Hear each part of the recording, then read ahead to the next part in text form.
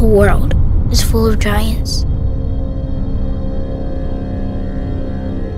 We had to learn how to deal with them,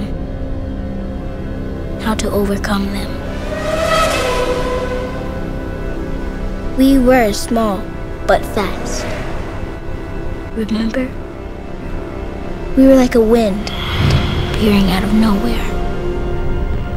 We knew that being clever was more important than being the biggest kid in the neighborhood. As long as we keep our heads down, as long as we work hard, trust what we feel in our guts, our hearts, then we're ready.